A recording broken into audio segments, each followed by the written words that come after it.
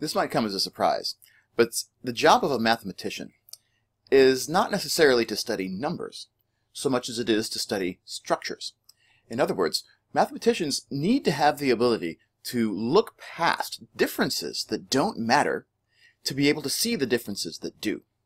For example, suppose I take these two groups. The group on the left, G, its elements are complex numbers, 1, -1, I, minus I.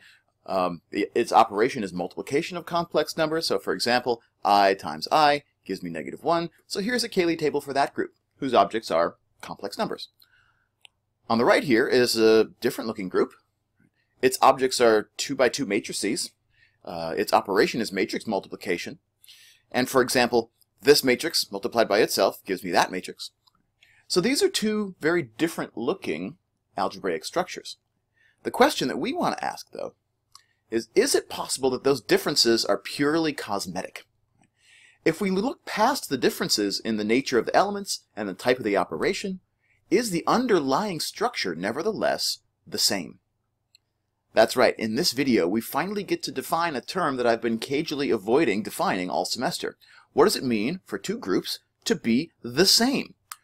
From an abstract algebra standpoint. Because from a layperson's standpoint, G and H are very different. Their elements are different, their operation is very different, and so we might expect that these two groups are not, in fact, the same. But when we take a closer look, in each of these groups, one of these elements acts like an identity. When we multiply it by any other element, we get that same thing back. It happens to also occupy the same places in this Cayley table. So if we sort of squint the complex number 1 and this identity matrix 1, 0, 0, 1, they seem algebraically like they do the same kind of things. They play the same role within their group. The same thing is true of the element -1 and of this opposite identity matrix over here on the right-hand side. They occupy the same places in the respective Cayley tables, and so we expect that they seem like they act like one another. Same thing with I, perhaps surprisingly, the complex number I, and this 2 by 2 matrix also occupy the same places. They play the same role in their respective Cayley tables. And then finally, the same is true of this last element. So if we take a step back from these two Cayley tables and sort of squint, what we're seeing is that while the elements look very different, the way that they behave, the way that they interact with the other elements in their group is identical. It's analogous. If we color code both of these tables, the color codes that we're using are exactly the same. And it's a famous quote from Henri Poincaré, the 19th century French mathematician, that it's the job of mathematics. Mathematics is the art of giving the same name to different things. When we first encounter these two groups, it would seem that they're different because of the differences in their elements, the differences in their operation. But when we take a step back and find out that the underlying structure is the same, we want to be able to give that same name to these two groups. And be able to say, for example, these are both cyclic groups of order 4, which, though we haven't proven it yet, uniquely characterizes both of these groups from an abstract standpoint. These two structures are in fact the same, even though their arguments, their elements, their operations look very different. So this is a difference that ultimately, from an abstract algebra standpoint, we want not to care about. So why we care about telling when two things are the same in abstract algebra is if we don't know what's the same, then we're going to miss the differences that do matter. If there really was a difference in the algebraic structure of these two groups, we would want to be able to tell that. But if there's not, as there isn't here, then we need to be able to say that as well. So a key part in being able to tell the difference between two things is being able to know when two things are the same.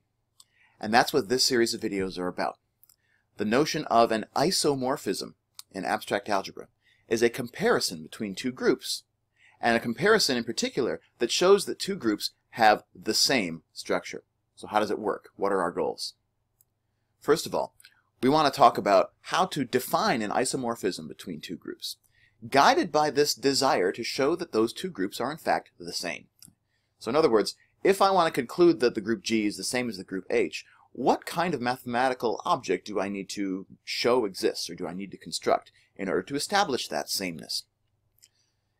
It turns out that the kind of object that an isomorphism is going to be is it's going to be a function.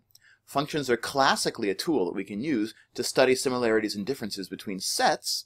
All we have to do is soup that up a little bit to incorporate the operation in a group in addition to the set of its elements, and we get isomorphism, which is a particular type of function from the set of objects in G to the set of objects in H. Our second goal will then be to verify the sameness properties of isomorphisms. First, by verifying that isomorphism between two groups associates to elements in the first group, elements in the second group that act exactly the same as the elements in the first group do. So the properties of elements under an isomorphism are preserved. For example, to show that the element here, 0, -1, 1, 0, has all the same properties within its group that the element I had within its group over here on the left. But we want more to be true than just that. We don't just want the properties of every element in these groups to be the same under an isomorphism. We further want to verify that the properties of entire collections of elements within those groups, specifically subgroups, in addition to the whole group itself, that the properties that attach to those collections of elements are also the same across an isomorphism. So isomorphisms don't just tell me things about sameness of elements, they also tell me something about sameness of groups and subgroups. And then finally, we also want to be able to study the very interesting question of in what ways can a group be isomorphic to itself? Of course, I think we can all agree that every group is going to be the same as itself in a particular sense. But there may be more than one way in which a group can be similar, the same, to itself. And those different ways, self-isomorphisms, or what we're going to call automorphisms of a group, are not only an interesting way to study a group in its own, but the set of automorphisms of a group is actually also another group in its own right. And we want to be able to at least get a taste of how to study the properties of the automorphism group of a group. That not only has important ramifications in group theory, but the further up you go into abstract algebra, you begin to study rings, fields, polynomials, and Galois theory, which if you're interested, I have a whole series of YouTube videos on that. That automorphism groups really power that study of Galois theory, which tells me something about the roots of polynomial equations. So automorphisms are a big deal. We're just going to get an initial taste in this series of videos. So let's get cracking. What does it really mean in a concrete setting to be able to say that two groups are in fact the same? What is an isomorphism and how do we define it?